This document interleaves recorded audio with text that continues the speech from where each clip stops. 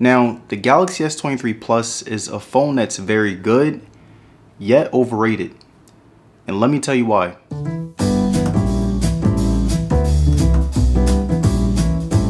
Now, the reason that I say that the Galaxy S23 Plus is good yet overrated is because it's one of the many phones that is very good at what it does, but doesn't really live up to its price. Currently, the S23 Plus is at a starting price of $1,000, which really puts it in a tough spot because most people spending over $1,000 will really want to go with the S23 Ultra, which is a better phone all around. And if they want to get a quality Galaxy device for cheaper, they can get the regular Galaxy S23 since it's basically the same phone that's a little smaller. But besides the situation that the Galaxy S23 Plus is dealing with, it's still a really good phone that has given me a very premium experience. And in this video, I will be giving you guys my honest thoughts to help you decide whether or not it's actually worth buying.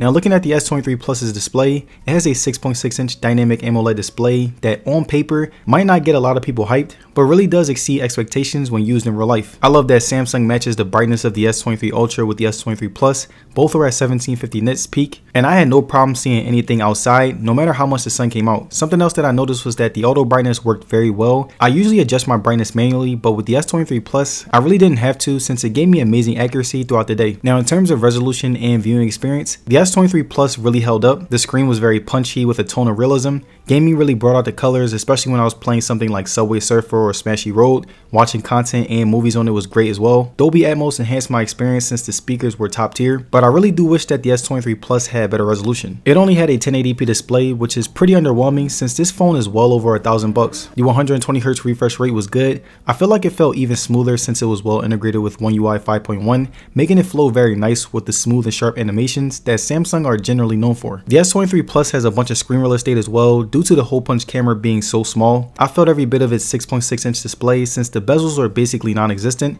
The display was flat, so there was even more screen, and I use swipe gestures, which creates even more space. Something else that's unfortunate about the S23 Plus's display is that it's not LTPO like the S23 Ultra, so it can only drop down to 48 Hz. This comes with less power efficiency and can also deteriorate faster over time. And finally, the fingerprint sensor and facial recognition for the S23 Plus worked very well. I mostly used my fingerprint scanner since it was lightning fast, and I didn't really have to pick up my phone to unlock it. But if you are someone who likes to use facial recognition, it also works very well and is very comparable to iPhone's Face ID in terms of sharpness and accuracy.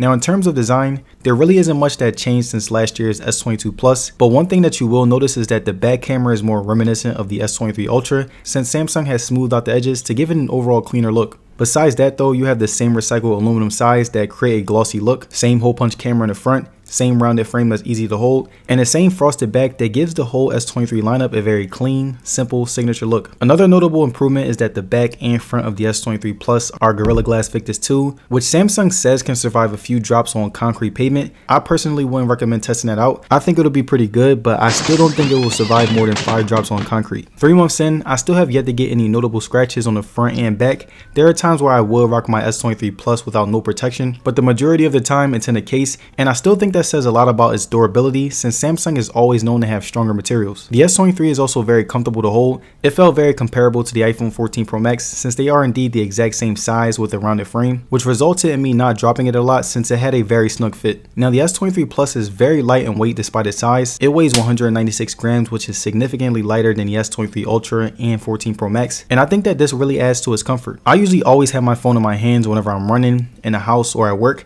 so it really helps to have a phone that doesn't weigh me down. Lastly, the colors on the S23 Plus this year were out of this world. I have the green one, and I usually try my hardest not to rock it without a case since it does look really good. The rich green rails, camera, and back make it look even more beautiful and aesthetically pleasing.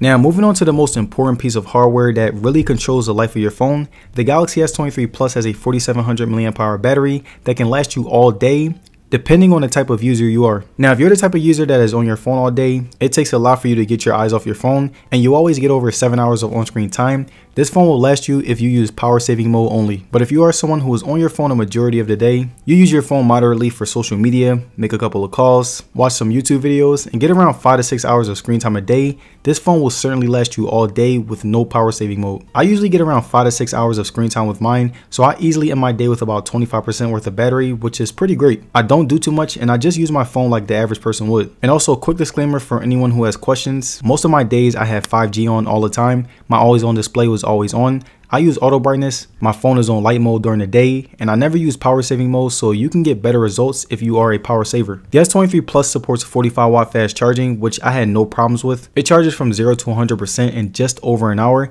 and I got so comfortable with it to the point where I wouldn't even stress charging it at night. My charging patterns are pretty simple. Most of the time I do charge my phone overnight. There are also times where I will forget to charge it at night, wake up, charge my S23 Plus while I'm in the shower, and it will always be on 100% by the time I got done. So if you are someone that wants a phone that can last you all day, the Galaxy S23 is your go-to.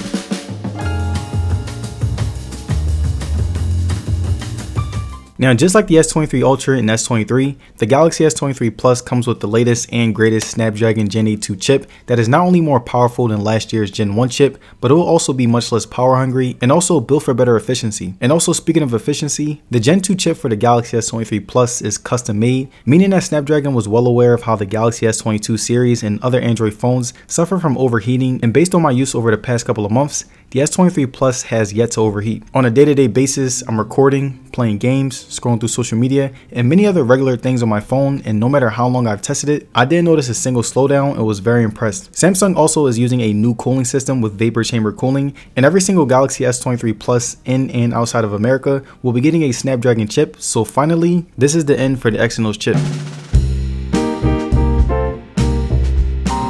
And now the Galaxy S23 Plus has a 50 megapixel main camera along with a 10 megapixel telephoto and 12 megapixel selfie with a 12 megapixel ultra wide. And based on my usage over the past couple of months, I would say that just like the S23 Ultra and S23, the pictures look really good. Now, starting with zoom modes, the S23 has a couple of different zoom modes, and of course the quality gets dumbed down a bit once you get closer, but I found the closer pictures to be really good and still look really sharp. The shutter speed has gotten better, but there's still room for improvement. I decided to test this out by shooting a moving car, and as you can see right here, the camera was able to capture most cars beautifully, but still really couldn't compare to my iPhone and my Pixel. Next up, I want to show you guys how the camera performed in different environments, and the first environment that I will be starting with is daytime. Now, looking at the outside photos, the selfies were good, but really couldn't capture my skin tone well. Compared to the Pixel and iPhone, they are a little lackluster and make me look lighter than I actually am. And also, the sharpness on my face could be too much at times, but there were a lot of photos that I did like. And I also took some photos of random street objects, the sky, and different aspects of nature, and I can honestly say that the Galaxy S23 Plus held up very well in these environments, and I was really impressed since the vibrancy was out of this world and I was able to get some really good photos. Now, in a night setting, I would pretty much say that everything looked good.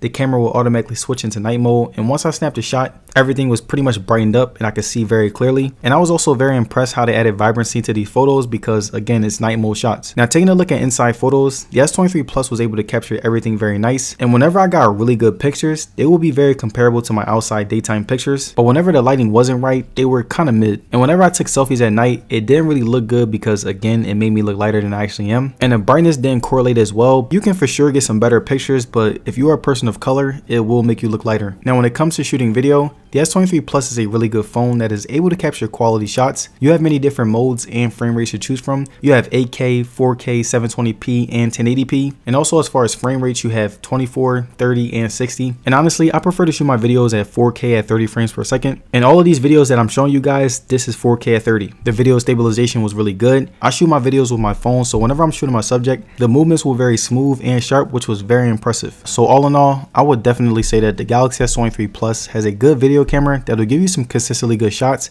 So if you're someone who wants to shoot content or you just want a solid camera, it's definitely got you covered. And also, here's some extra videos that I was able to get.